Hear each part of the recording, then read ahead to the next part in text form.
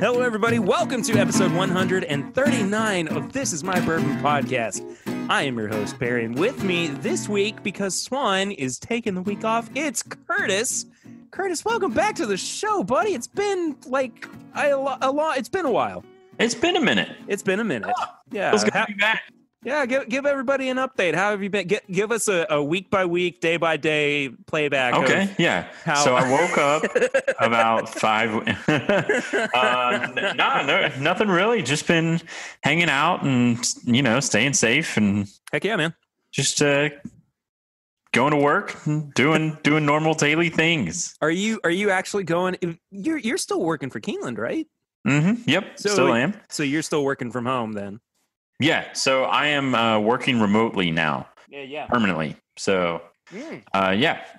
So I'll be working from home. Thanks. Been working from home, and we'll continue to do that. Well, this was fun. I went to the Party Source in Covington. Nice. Which is apparently the largest liquor store in the world. In the world? Or at least in the U.S. In the U.S. I did not realize that was the case. I always thought that it was just a real big one. No, apparently it's the largest in the U.S. So they claim. I don't know if that's really self-proclaimed or just actual facts. But here's to say, nobody fact check us on that one, because we can't even fact check ourselves. Well, that's what they can't even fact check themselves, apparently. So that's true. That is true. Anyway, it's really cool. It's pretty nice. I don't know. Sounds like you've been. I have been. I've been once. Yeah. And it's been about a year and a half since I've been there. Maybe a little bit more. I honestly can't remember for sure. But on my way back, here's the only reason I remember that I've even gone. Is because I was doing a couple of days on a commercial shoot up in northern Kentucky. It was actually in Covington. And on my way back, I was like, I'll do a little bit of bourbon hunting. I stopped at the Party Source, and that was it.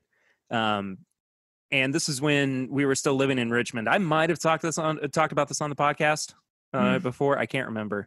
But anyway, so I got about maybe half a mile away from our exit to get to our house in Richmond, and my water pump in my car broke, and something else went out. I can't remember exactly what it was. It might have been the timing belt. I don't know, but so I broke down on I-75. And I've had to pull my car to the interior shoulder, and I was there for a solid hour and a half. Yeah. Did you just crack open the Elijah Craig you had or something? No, I didn't. Screw it. I don't think I even picked anything up when I went. I think I just was I just looked around and was like, man, I was like, there's just nothing here that I want to pick up. So it's a nice store, but you're not going to be, it has so much. And it's just, you're not going to, it's not one of those places you're going to find some really great stuff probably. No, just because, not necessarily. Yeah, they might have some releases and stuff. Sure. But you're not. Or some picks or something. Yeah. Yeah. But even then, I think I was just like, I'm good. Yeah. So, anyway, but still what were we fun. Talking about? Little fun Party note. Source. Yeah, that's right. Yeah. Party Source. Well, hey, for those of you who are patrons of the show, this week you're actually going to be getting a video edition of this week's episode.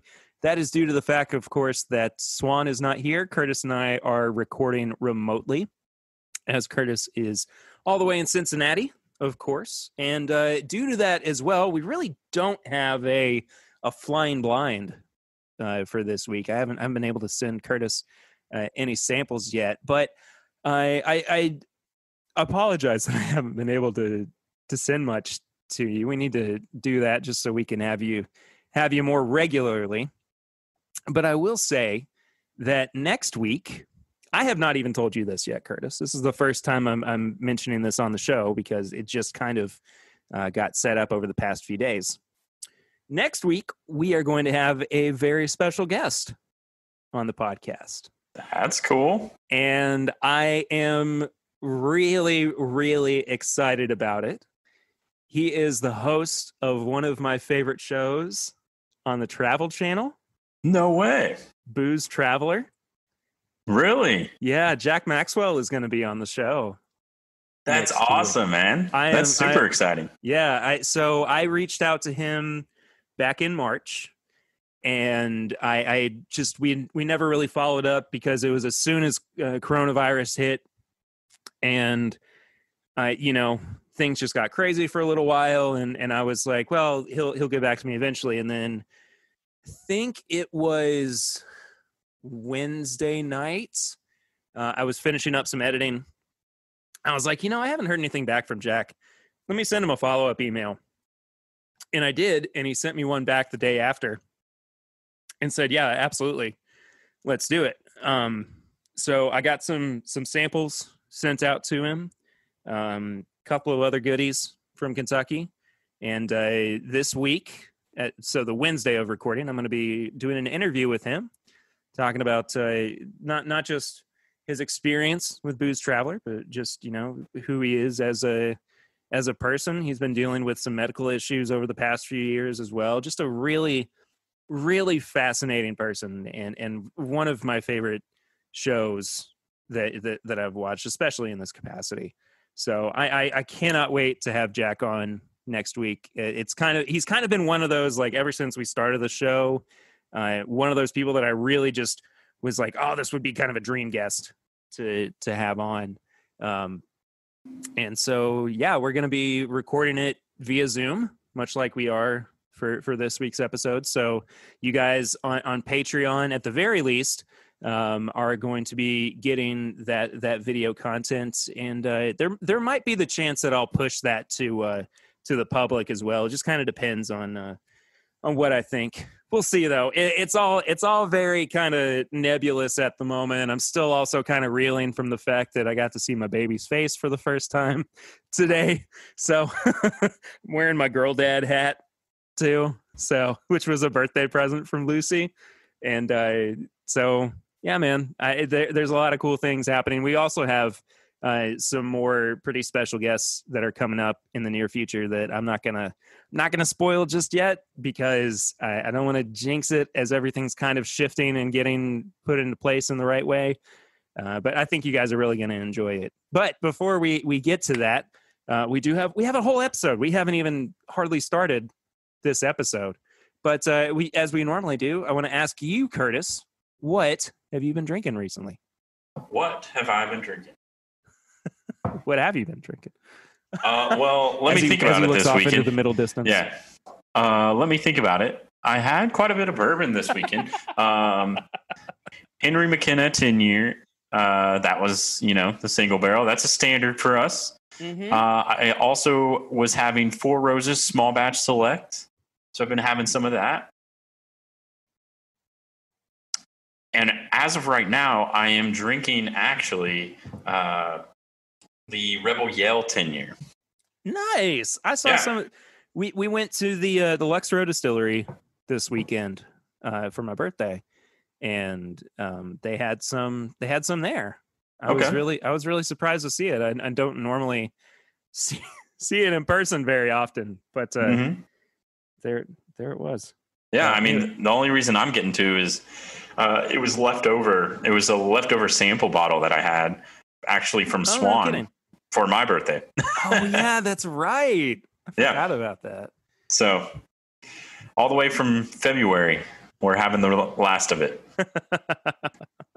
Well, I've had a lot of stuff over the past few days. Friday was my birthday. And my buddy Travis Gintz from Texas, also of course known as Cletus, sent me a decanter for my birthday. It was an 11-year-old Jim Beam bottled in bond from 1979. Wow, it's stupid good. It's ridiculous. I had that.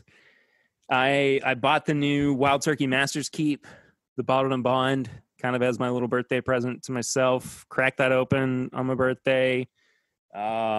Shoot. What else? I've had a Russell single barrel that I've really been enjoying. I got a couple of new riff picks recently, too, from Kentucky Supply and Demand, one of my local groups. They've been on the show before, of course. Picked up the old Ezra 7. Got a little too excited about pulling that one out of the bottle. I haven't had the old Ezra 7 barrel proof in forever. And they had it at the Lux Row Distillery, and I was like, I'm gonna get a bottle. I'm gonna get a bottle of it. And hold on.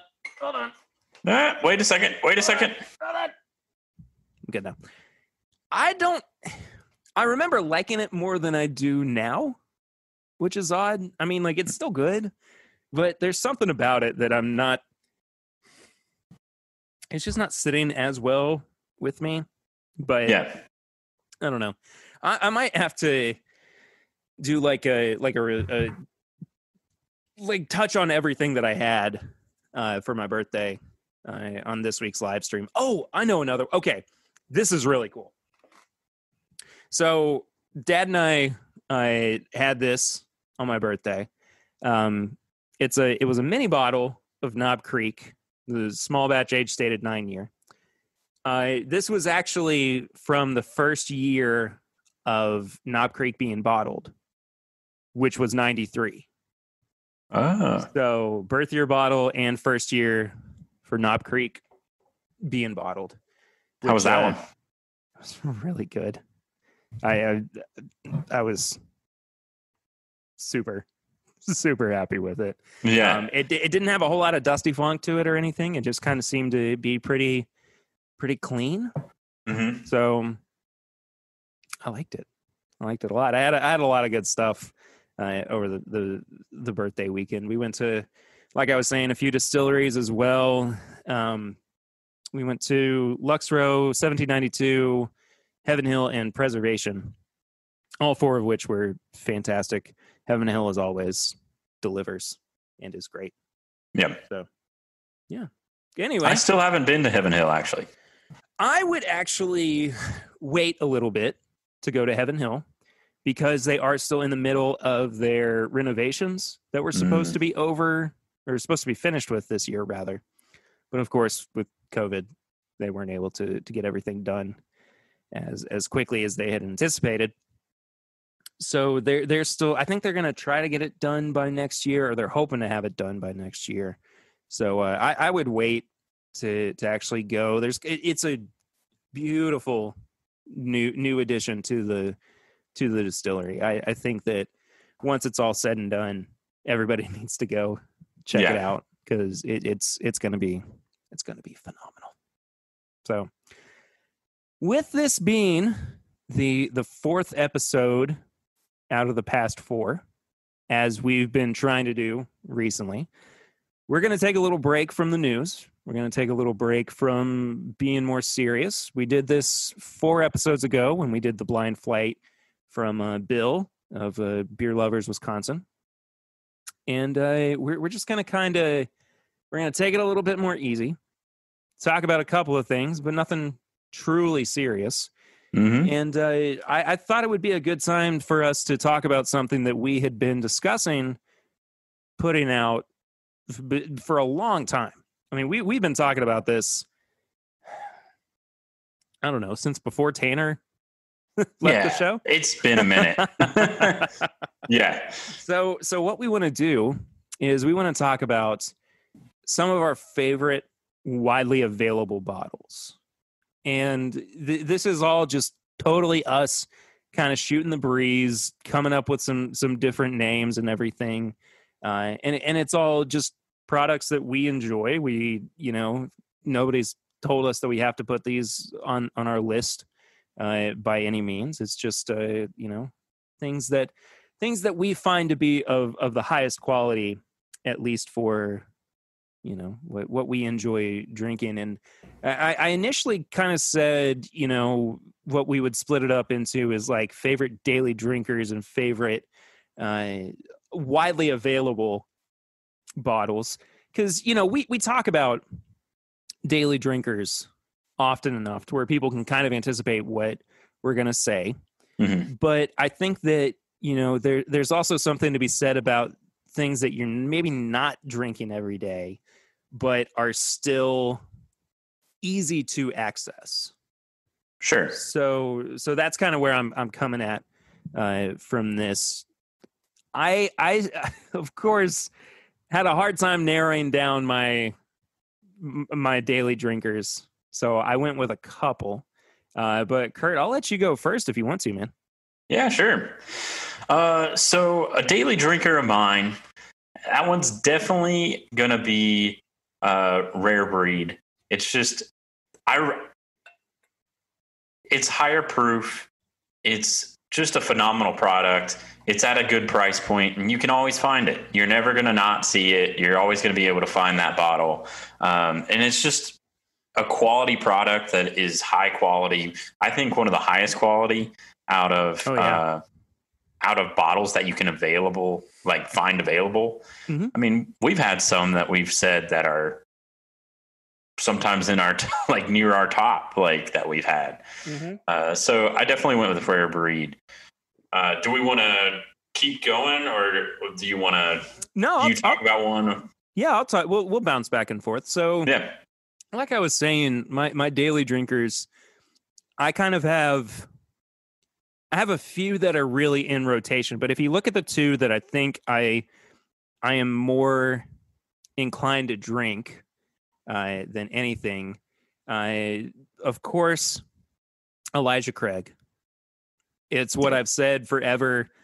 Bourbon should taste like. We talked about it ad nauseum on last week's episode with the Toasted Barrel.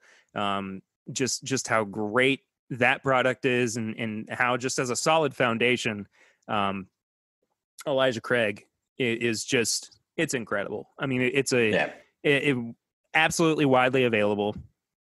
A really nice proof point too. Also, spoiler alert, this was also on mine. So we can knock two birds with one stone on that one. Yeah, of course. But it's just hard not to put something that is of such a high caliber like Elijah Craig on this list. We've also talked about it before. I don't necessarily hate the fact that the age statement is gone. I do still have a soft spot, of course, for the 12-year-old age stated bottles, but I still think that the small batch that they have right now really is just, it's so good. I think it's delicious. I think it holds up well in a cocktail. I think that it does just fine as a neat sipper, even with a cube of ice or two. I just think it's a very versatile bourbon. I think that Elijah Craig in general is one that people might sleep on a little bit. I don't normally see Elijah Craig's small batch 94 proof hitting too many favorite lists, even though people do speak pretty highly of it, of course. Yeah. So you said that you had Elijah Craig also. Sure. Yeah. This. I mean, for literally the same reasons that you said. Another one that I've been thinking about, and we're going to drop down to the low shelf here, is just J.W. Dan. J.W. Dan. Yeah. I'm the same way with T.W. Samuels. It's not as widely available, but continue. I'm sorry. Yeah, it's just a good product, and you're only paying, I think it's $15, and that's $15 for a handle. You're not feeling bad about putting this in a drink, and it's going to make a nice, cocktail that you're making. Mm-hmm. And the perk of it as well is you can just have it on the rocks or just have it neat. Yeah. You don't have to have anything with it. I think it's just a solid, you're not going to break the bank. I mean, it's like those folks at Heaven Hill know what they're doing. They really do. I swear. So I have that one on there. Yeah. I also had, of course, Turkey 101.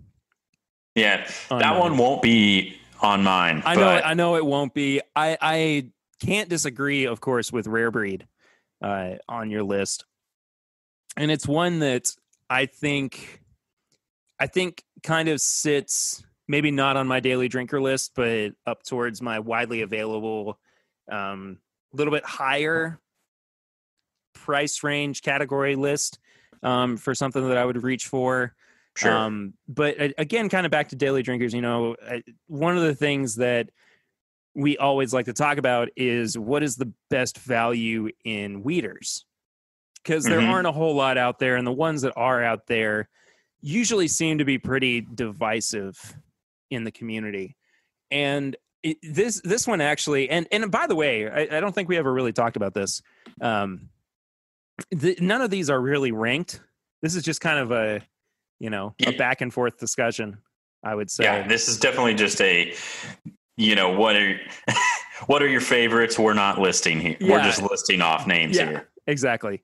But I actually would put, and this is one that I would like to do a more in-depth analysis of, maybe with a blind flight or something. But I had kind of a tie between Larceny and Rebel Yell 100. Dude, you're nailing them on the head, man. Literally, that's what I was like, all right, here we go. Larceny in the bag. Larceny is just, I think it's easily it's the most accessible and probably the best deal in weeders out there. So $25-ish, maybe closer to 22 across the board.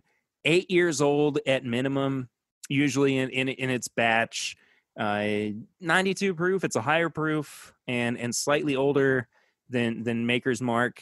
But I also think that with the addition of Rebel Yell 100 that came out last year, and by the way, insider tip, Lux Row is dropping the Yell from Rebel Yell. Really? Yes. Okay. That was confirmed to me at the distillery over the weekend. Wow. Okay. So it is becoming Rebel bourbon. Huh. So interesting. Take that as you may. But with that, the introduction of that product last year, I think that really gave Larceny a run for its money as an everyday weeded sipper. Yeah. And it's actually at a cheaper price point.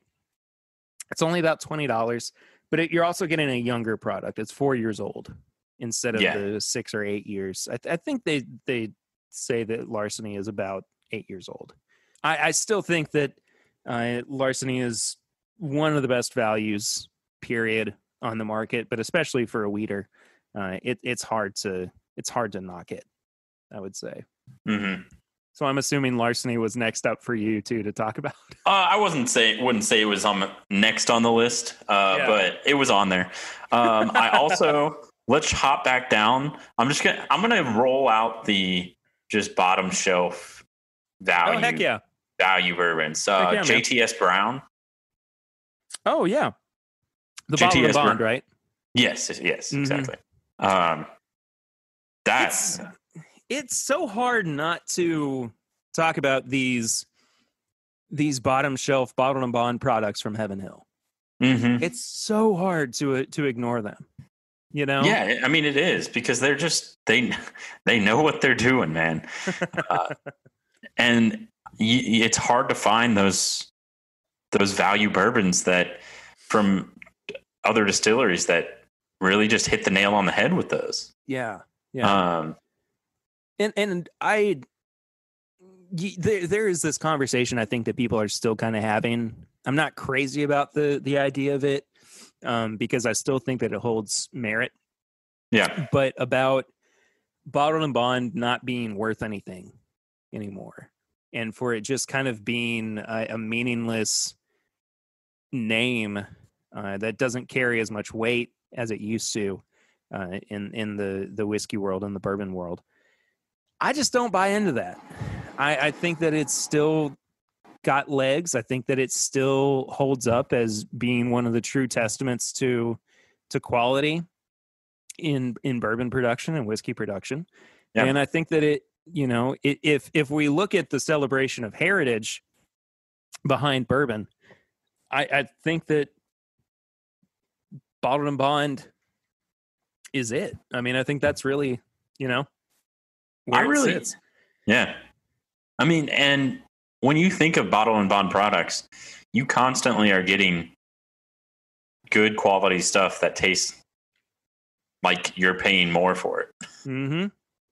And that's not to be said on some other just standard offerings. And to be fair, I'm not saying that, Bottled and Bond is 100% of the way my favorite, mm-hmm. or even that they always are knocking it out of the park. I mean, we talk all the time about how much we didn't like the Dickel Bottled and Bond. Yeah. From last year. Mm-hmm. And I mean, just because it says Bottled and Bond doesn't mean that it's going to be superior quality, but it does at least guarantee craftsmanship. Yeah. Or attention and to detail. Speaking of another Bottled and Bond, since that, we're kind of there, is Early Times. The Early Times Bottled and Bond. Oh man. That's one of those where, and this is directly related to the recent news that's been acquired by Sazerac. Mm-hmm. I just don't know what's going to happen with that product. Mm-hmm. I mean, it's so good as it is, and I want it to maintain that consistent quality, but I just don't know. I don't know. I don't know if it's going to keep it up or if it's just going to tank once it actually gets to Sazerac. Uh-huh. Sorry, words are hard after a couple glasses of bourbon. Apparently. What was next on your list? Oh, next on my list, I hate to jump back to Wild Turkey. Russell's Reserve 10-year. That was one that you and I kind of discovered, not discovered, of course, but we did review it a while back, and we went, this is something that I don't think a lot of people are talking about mm-hmm. too much, at least as being a great value. I mean, age stated about $25 to $30. It is 90 proof. I of course would like for it to be higher proof, but I still think that it drinks great at 90. Yeah. And that, like I said, I mean, those, or like you said, the bottle that we had, I mean, that was a find that we got to have. Yeah. And that, I mean, they're so available that why not? So that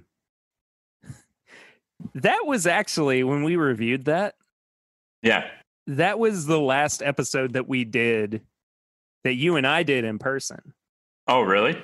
Yeah. That was also the last episode that was recorded with anybody up in the old studio, which is now the nursery. Oh, yeah, that's true. Yeah. No, which is crazy. That was that was back in March. It was right before shutdown and everything. Well, I think we had shutdown, but it wasn't there yet. Yeah, we weren't we weren't self-quarantining. Yes. At that point, but like the week after we were. Yes. That's pretty crazy. Mm-hmm. Anyway, yeah. Little trip down memory lane, 5 months later. Yeah. Jim Beam Bonded. Oh, Jim Beam Bonded's a great one. Yes. And that one's, I mean, is that $21 or something? Oh, not even. Not even? Maybe. It might be more like 20. Okay. I was off by $1. My bad. Yeah. Well, okay. Fair enough. But Jim Beam Bonded. Another great one. I keep throwing out these 100 proofers, not like unintentionally. But I think that's just kind of a good home for us, though. You know, just being able to enjoy 100 proof bourbons. I mean, like, and even Four Roses single barrel kind of falls under that category. I think that's kind of pushing the top of the, you know, daily drinker in terms of affordability limit, because I mean, the Four Roses. Yeah, because it is like $35-$40. Yeah, and looking back on my rare breed, yeah, it's probably more than what you want for a daily drinker. So I'll agree with you on, let's hop that up to more of a, it's available. Yeah, exactly. I feel like I'm just naming off bourbons, so like stop me if you know. Oh no, not at all. Yeah. I mean, we can kind of challenge each other too if we need to. Yeah. I wouldn't say this is just. I wouldn't say this. No, I'm not even gonna. I was gonna say Jim Beam repeal batch. See, that is one I would challenge you on, because it's not as it was like a limited release. I don't really know the last time I saw it on the shelf. Yeah, or if it's even still on the shelf. Yeah, that's why I was like, I'm not even going to say it, because it's not. It's more of a limited thing, and I would even venture to say I wouldn't be an everyday drinker for me anyway. Yeah, just was something that in passing I've had and I thought it was good, but nothing special. We gave it a pretty good review. Yeah, no, it was good. Yeah, it just wasn't. You know, I don't think it would have be an everyday drinker for me. Yeah, I've got to agree with that. Yeah, I can't really think of too many other daily drinker style bottles that are widely available. Maybe like Evan Williams Bottled and Bond. That'd be another one I'd throw in there. Okay, and like Evan Williams single barrel, I think is kind of pushing it maybe just a little bit, but it's definitely in that realm, I think. But yeah, it's funny. Like, we kind of find ourselves sticking within like a couple of distilleries, oddly enough, with this. So let's try to push it a little farther. Then let's get out of the distilleries we've been talking about, and maybe what's some others that you would say, oh, this just didn't think about it off the top of my head. Ooh. Not to put you on the spot. Yeah, it's definitely, but except that's exactly what you did, Curtis. Yeah, exactly. There you go.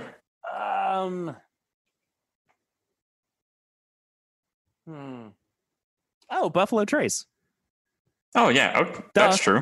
Mm-hmm. Buffalo Trace is a great one for a daily drinker.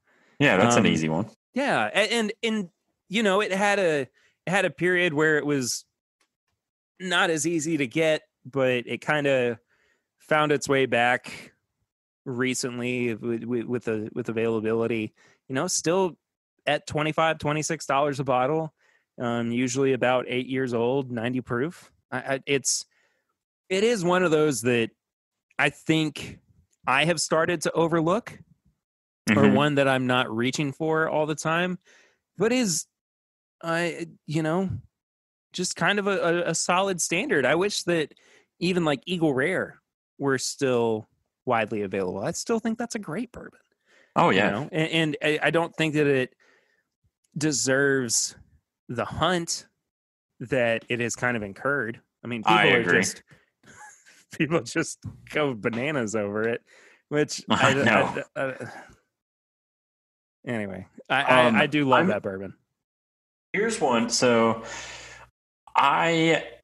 that you're probably going to be like, whoa, Kurt, why didn't you put this? So I've kind of fell off the small batch 1792. I was kind of wondering if that was going to come up with you or not. Yeah, I fell off it a little bit. Yeah. I still think it's good. I think it's a great introductory bourbon, just because it's so sweet and has that banana taste that we've always talked about. Yeah. But I think my palate has developed so much that it's kind of off that. It's a little too sweet for me, too banana. Yeah. And I think that I think that Bullet is kind of in the same realm as well. Yeah. I don't think that it's the top tier that I kind of thought it once was. I like some of the other expressions from Bullet more than I do their orange label. Yeah. But yeah, in that same vein, there are definitely other products from 1792 that absolutely blow the small batch out of the water. I think that's the problem with, I think that, not the problem, I think that's just what happened with me was I started having the sweet wheats, the full proofs, all of those, Yeah. And I think it just is like, man, these are just so great compared to the standard 1792. Yeah. You've had the 12 year, right? Yeah, I've had the 12 year. Yeah, okay. I wanted to make sure. I was like, if you haven't had the 12 year, I need to definitely send you a sample of that. Yeah. I just got to send you samples in general. Man, I got too much stuff that you got to try that has been sitting around here that I feel bad. Well, I just need to make a. Oh, dude, absolutely. Make a trip down. Need to make a trip down. Yeah. Yeah, for sure. What are you doing this weekend? We're actually going to IKEA this weekend, so. Oh, well, let me know if you're up here. So we'll get lunch or something. There you go. Yeah.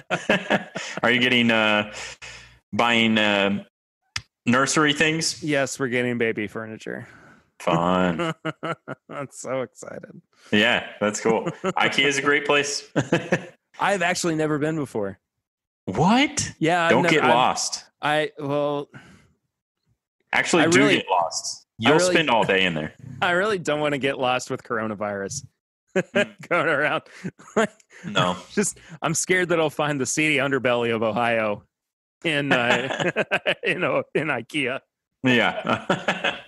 I'm actually going to pour a little bit of this Russell's 10 year. I wish I had some. Sorry. Here, pour me a little bit. Okay. Here you go. Yeah, there we go. Thanks. Zoom jokes. Knob Creek. What's your thoughts on Knob Creek? Knob Creek small batch, I think, would definitely fall under the daily drinker. But I really like $30, I think, is my cap for the daily drinkers. Mm-hmm. Once it kind of gets above that, it becomes a little bit more gray area. And the way that I think of daily drinkers, it's definitely more in the realm of like budget or affordable bottles, Mm-hmm. And I just don't, I don't think that $30 is consistently the most affordable thing in the world. I think that it is widely acceptable in most regards. But I just think that that's kind of pushing outside the budget there. That's about where I kind of draw the line. I get that. I would say. So has Knob Creek always put the age statement on there? No, it's come and gone. Okay. So because I feel like they started putting it back on. Yeah, they have. They have. Swan and I actually did an episode a few weeks back where we compared the old age stated, the non-age stated, and then the new age stated. Okay. And I can't remember what came out on top. It might have been the non-age stated. Interesting. But it's an interesting little comparison to do if you ever get the chance. Yeah, I just noticed I was like at the party source and I saw that the age state was back on for the first time, and I was like, "Huh, interesting." Yeah, it was exciting the first time that I saw it with the age statement back on. I think it was at Total Wine, mm-hmm. A couple months back. But yeah, it's cool. It's nice. It's good to see that it's back. Yeah, that's true. I mean, we've all talked about it a little bit. Oh yeah. We like to have that age statement, but it is interesting that the non-age stated got the higher remarks on that. Yeah, for sure. That kind of does it for me with like daily drinkers. Yeah. I want to move on to favorite widely available bottles. These are kind of what I'm considering non-allocated. Okay. I would say, or ones that, they might be a little bit higher shelf, a little bit higher priced, but it's not going to cause you too much stress to go out and find. Mm-hmm. So I'm actually going to use your first example, which is Rare Breed. That's one of my favorite widely available, a little bit higher price products that has an amazing proof to it. Usually exists around the like 8 to 12-year-old range. Great blend. I think that it's one of the best values in bourbon that people can pretty readily access. Yeah. And you kind of gave your thoughts on it earlier on. Yeah. So. I definitely think that you would put that in this widely available, but not the everyday sipper, just because of the price and everything. Yeah. So I totally agree with that. And then I would I would put the Knob Creek single barrel in there as well. Again, a little bit higher price, around $40, but the fact that it's age stated and a high proof, I think that it's one of the absolute best values in bourbon. I mean, you're really not finding anything as easily accessible with that proof point on the market today, especially at $40. Yeah. I mean, anything over 110, 115 usually is going to get up into the $50, $60 range at the least. Yeah. I feel like.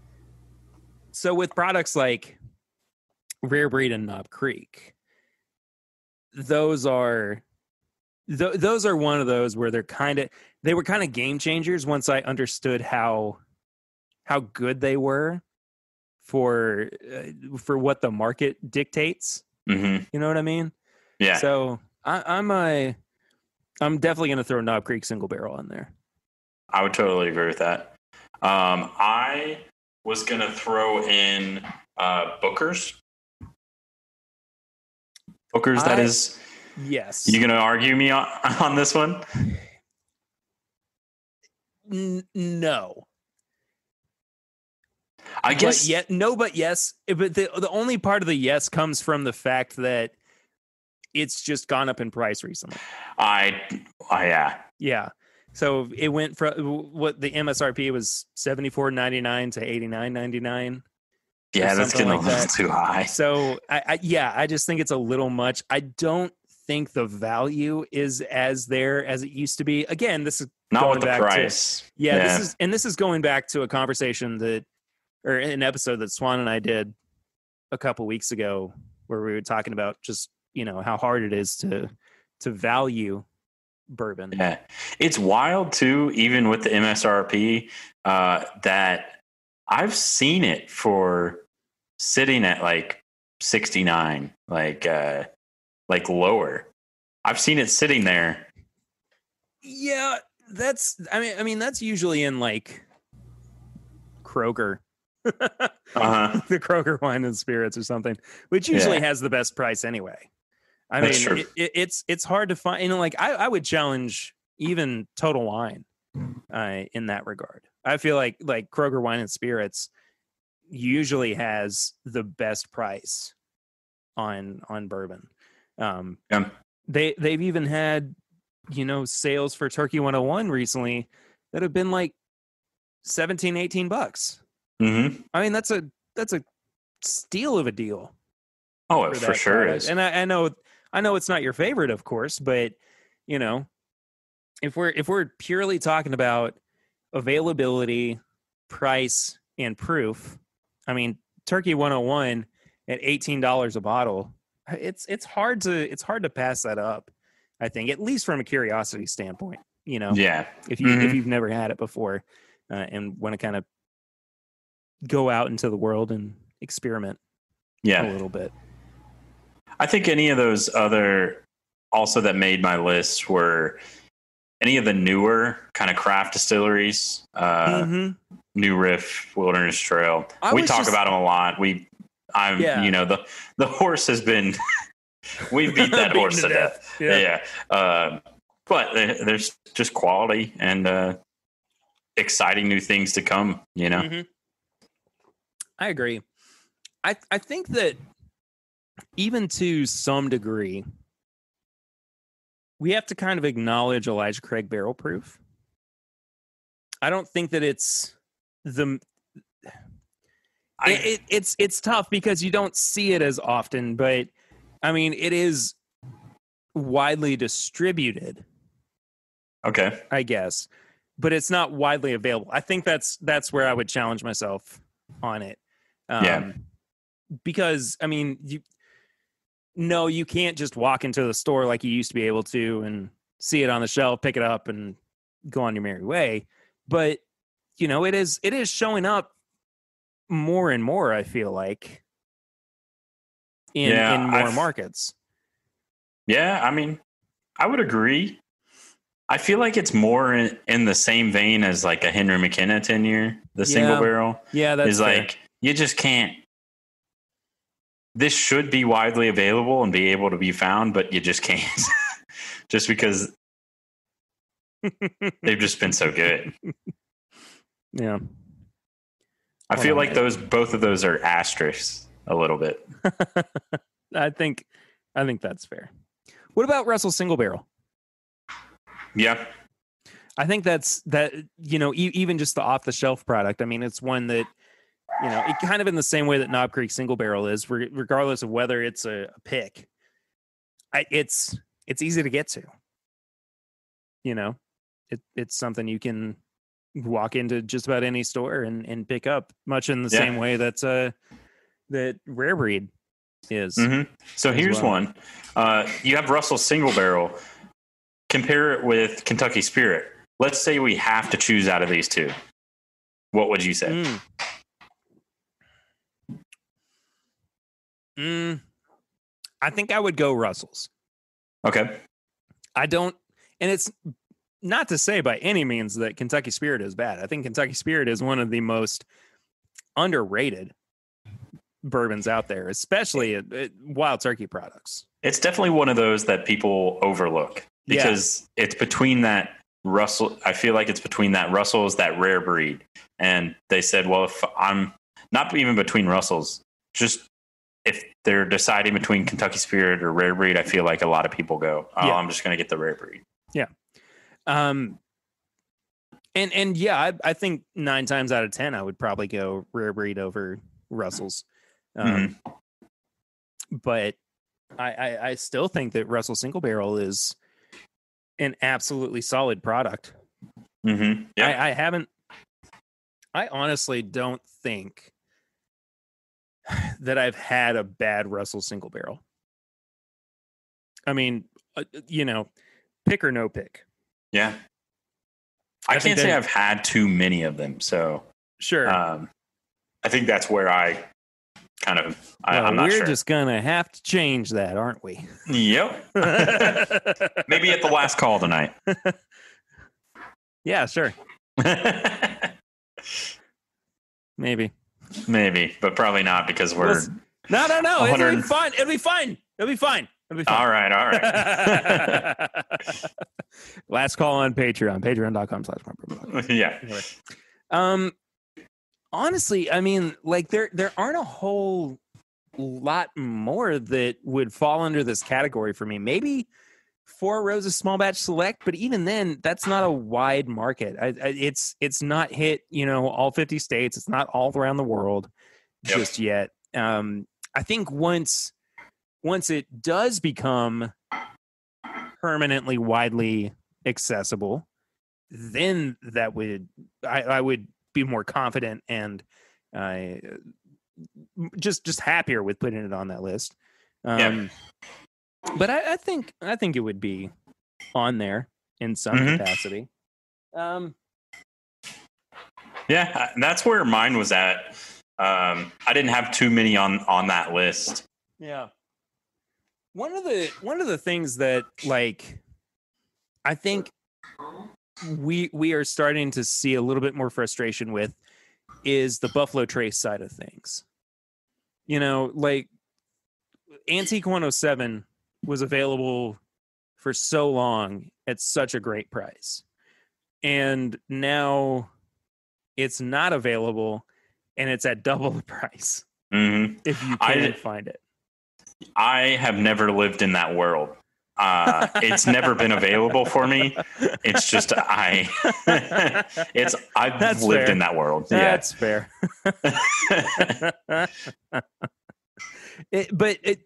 And I'm not necessarily saying that I was able to access it myself at any point. It's just kind of I know that was a thing that was a reality for a long time. Yeah. And, you know, I have seen it in stores in recent times, but not for a price that I would want to pay and not in the capacity that we would like.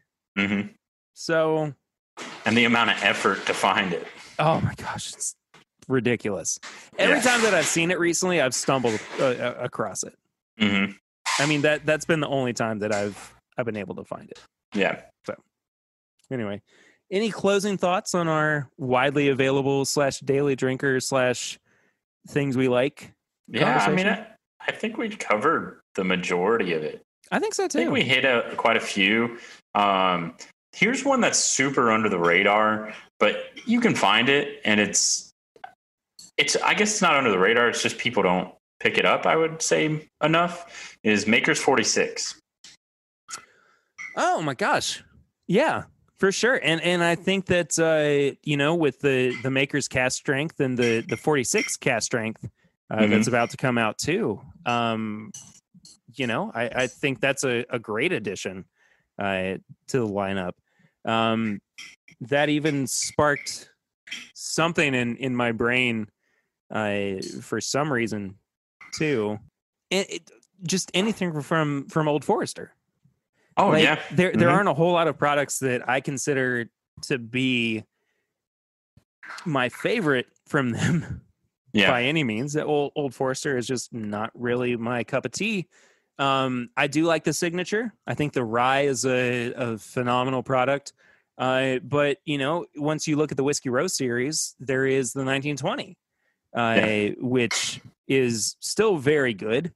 It lost in a blind flight for me recently against Small Batch Select, Russell Single Barrel, and Knob Creek Single Barrel. That was for the Mash and Drums 2-year anniversary live stream. But anyway, I still think it's a pretty solid product. What, like $55 a bottle, 115 proof. You know, I think that it's, I don't know the exact distribution on it, I guess, but I do know that it's, you know, pretty widely available. So I don't know. Yeah. But I think that's it. I can't really. I think we covered our bases here. I think we got threw some good ones out there and discussed, well, maybe that's not on there, but you know. Yeah, absolutely. Absolutely. Well, Kurt, that means that we have to move into a very rarely used segment on the show, which we really don't have a name for, but it's just kind of I've been calling it mailbag, I guess. Or just something like that. I'm cool with mailbag. Yeah, sure. Mailbag's fine.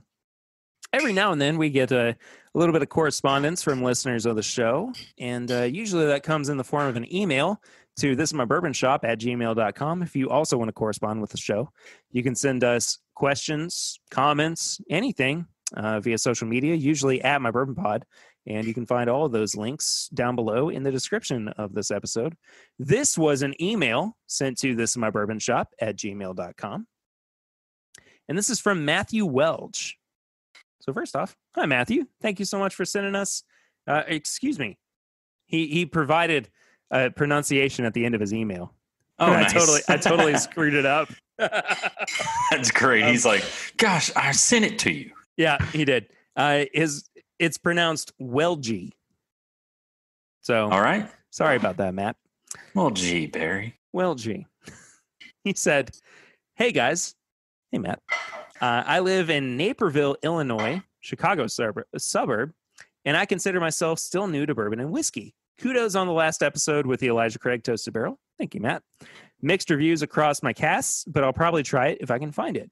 I really enjoy your show, and I look forward to the tastings, the news, and even the tips and bits. That's good, because I've got some good tips and bits coming up here soon. I just purchased a store pick, Benny's, of Ezra Brooks Distillers Collection, and I have to say it's really good for only about $33.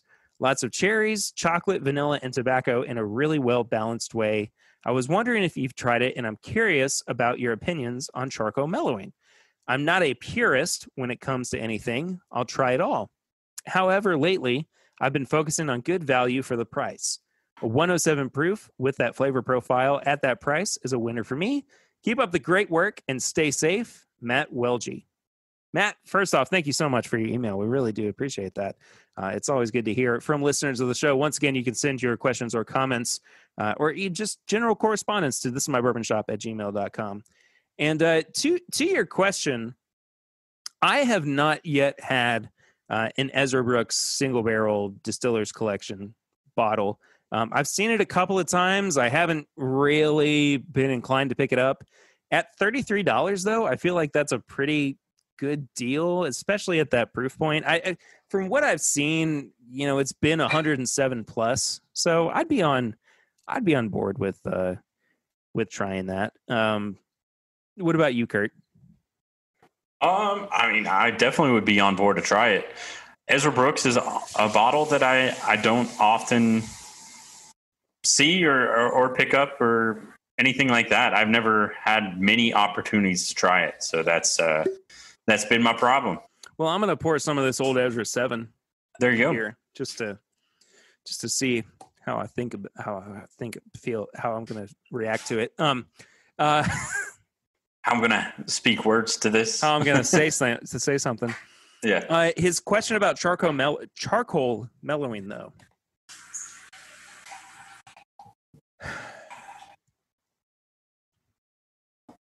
I don't know. Like, I think it's fine if it helps the product, but I don't think that it's necessary.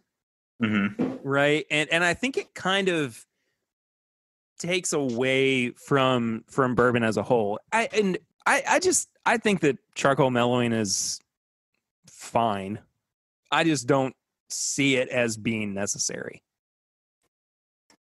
Yeah, same here. And just to give a background on what charcoal mellowing is, would you give a kind of a little bit of an explanation on that? Yeah, so usually that's kind of something that's associated with the Lincoln County process, which is what Jack Daniels goes through. I think really all Tennessee whiskeys legally have to go through as well. So the product comes out of the barrel and then it's filtered through charcoal to remove some of the, what they would call, I guess, harsher notes.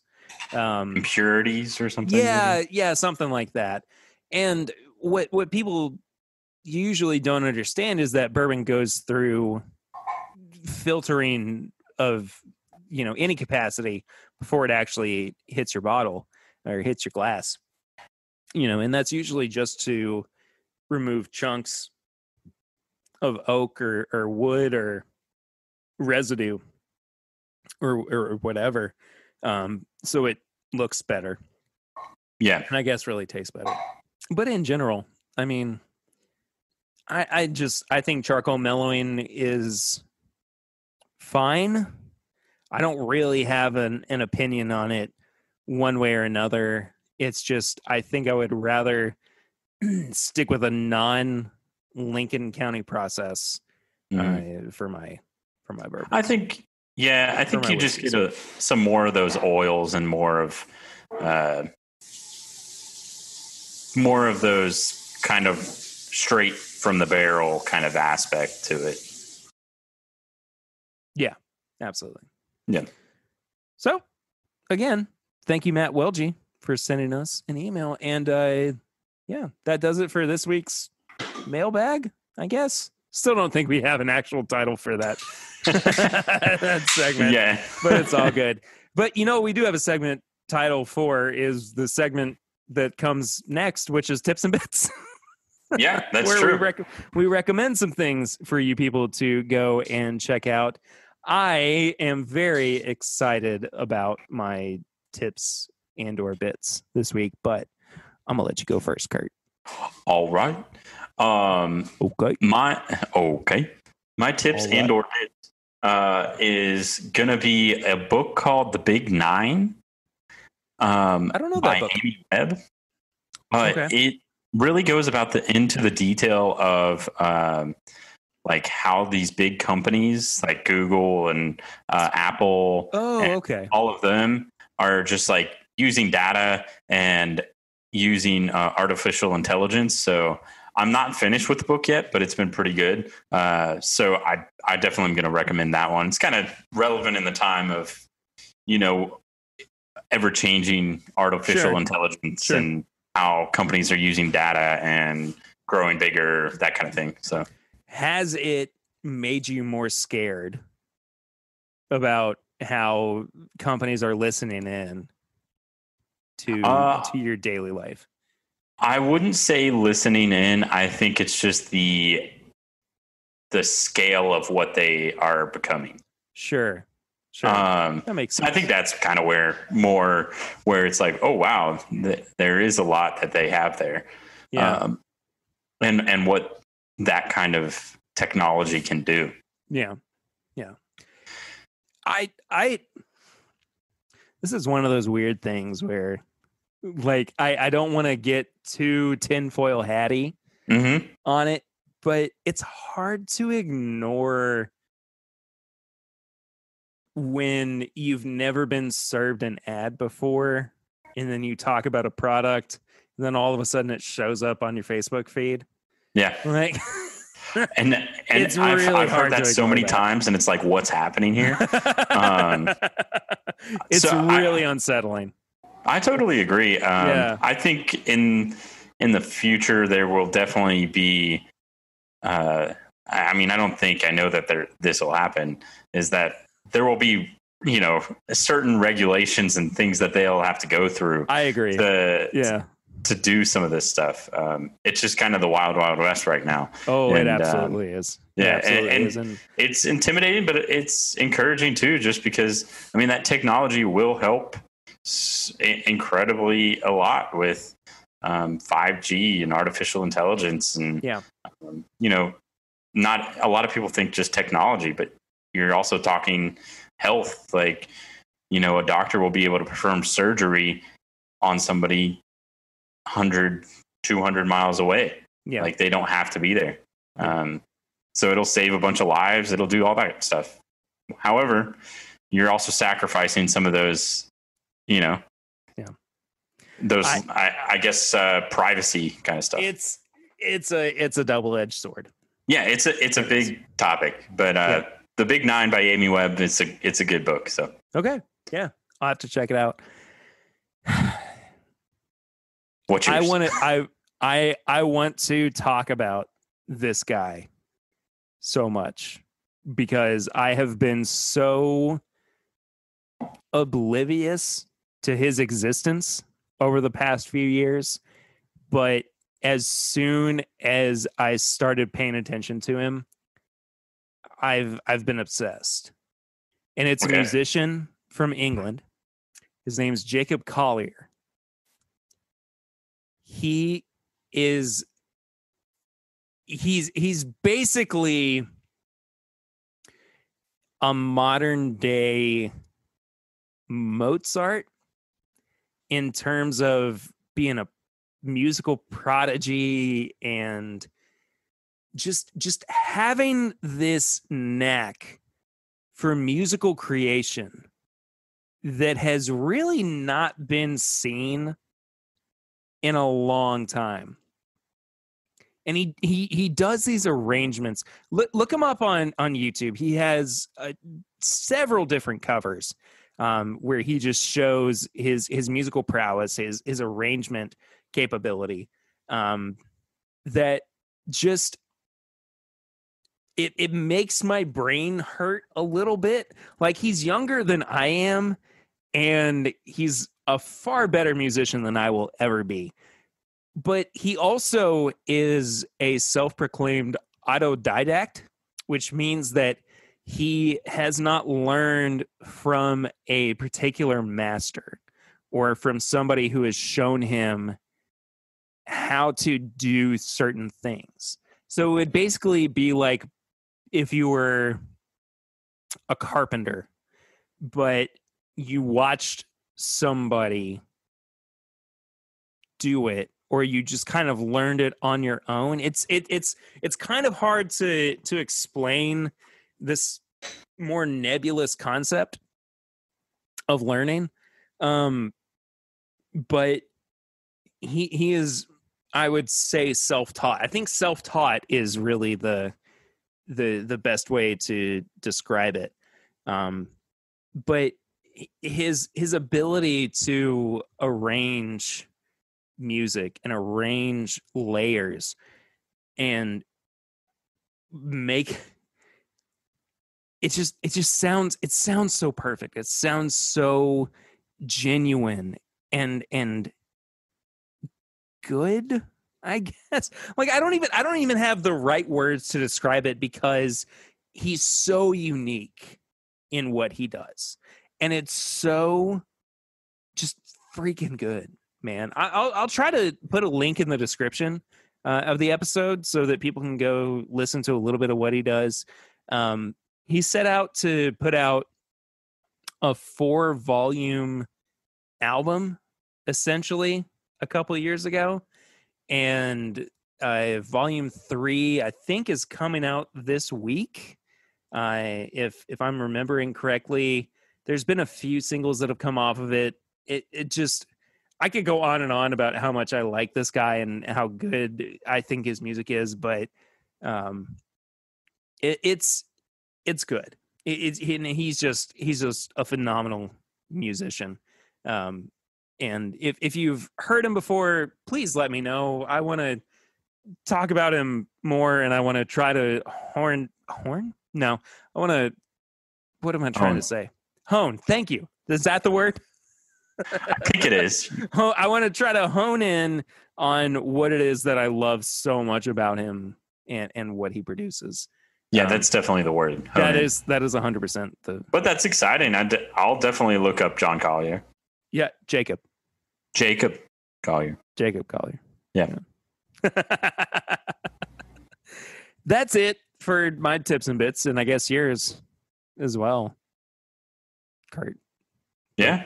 Yeah. Okay. Well, that also does it for another episode of This Is My Bourbon podcast. That is definitely a looser episode, and it gives me all of the nostalgia of older episodes as well, where we were just kind of like, what are we doing? We're having fun. It's a conversation. Yeah. We're talking bourbon. Yeah. We're talking bourbon. Yeah. Hey, man, what kind of bourbon are you like? I like bourbon. Let's talk about the bourbon together. That's exactly what it was. With lower quality audio. Oh, my gosh. Absolutely. With a rock band microphone. Yep. Yeah, that was something. Beautiful. Anyway, thank you all so much for listening to episode 139 of the show. Curtis, where can people find you on social media? On Twitter, you can find me at Kurt_Con15, and on Instagram, KurtCon. And you can find me personally at PRitter1492 on all social media channels. You can find the show itself at My Bourbon Pod on Instagram, Facebook, and Twitter. You can leave us a 5-star rating and review on the iTunes podcast app. We've seen some ratings pop up here over the past week, but no reviews. So if you leave a review of the show on any podcast app, really, I can see them. I'll read it out on the show. And you know what? positive or negative. We'll read out the negative ones too, because that would be fun, right? Maybe. Yeah, it would be something. Yeah, unless it's like genuinely like brutal and goes to the core of our being. It hurts a little bit. Yeah, but we'll still read it, I guess. Yeah, we'll still read it. You can leave us questions, comments, correspondence, anything at thisismybourbonshop@gmail.com. You can also find all of our apparel and merchandise at the bourbonshop.threadless.com. I am actually wearing my brand new This Is My Bourbon podcast shirt as we are recording. I have a mask on the way with the podcast logo on it. Nice. And I have a great new phone case with the podcast logo on it as well. It's not just that. You can find all sorts of apparel, merchandise, items, accessories over at bourbonshop.threadless.com. It's a really great way to support the show as well. If you are not able to commit to something monthly like Patreon, we get 100% of the profit from that as well. That goes right into our pockets. It's basically eliminating all of the overhead by using something like like Threadless. And I know that there have been some folks who have been wanting us to put out glassware recently. So we will talk about that more coming up. I definitely want to put out some Glencairns, maybe some rocks glasses, and we'll work on getting those out. But in the meantime, if you want to show your support of the show, it's threadless.com and just search for Bourbon Shop or bourbonshop.threadless.com, something like that. I don't know. You can also become a part of our Facebook group if you just head to facebook.com and search for This Is My Bourbon group. There's a couple questions to get you in there, and it's always fun. That's where we ask folks to leave us questions for our pregame chats over on Patreon, and that is where you can find all of our bonus content at patreon.com/mybourbonpodcast for as little as $1 a month. At $5 a month, you actually get all of that bonus content, like the pregame chats. You also get the last call, which I think Curtis and I are going to record here in a minute if we can keep it together for long enough. I don't know, man. Struggling. No, not struggling at all. I'm riding the high horse. Is that what I meant? I don't know. Maybe. But you also get bonus episodes. You get access to Hangouts, some exclusive live streams. You get some polls, conversations that are exclusive only to Patreon. Once again, that's patreon.com/mybourbonpodcast. But we also need to thank a patron of the show, as we have been doing over the past few weeks. This week, we're going to send a huge shout out and thank you to Brian Brennicky, who is at the $20 a month tier and has been a patron of the show since August of 2018. Brian, thank you so much, as always. You and your wonderful wife, Tammy, are a huge supporter of the show, and we just want to say thank you for everything that you do for us and all the support that you have given us over the years. And if you would like a shout out, if you would like some of that bonus content, once again, patreon.com/mybourbonpodcast. And I think, Kurt, that does it for this week. Next week, as I said earlier on in the episode, Jack Maxwell of Booze Traveler is going to be joining me. We're going to have a great conversation about all things bourbon and I guess all things booze. Chef's kiss from Kurt. But until the Booze Traveler joins us next week, I'm Perry. I'm Curtis. And this is My Bourbon Podcast.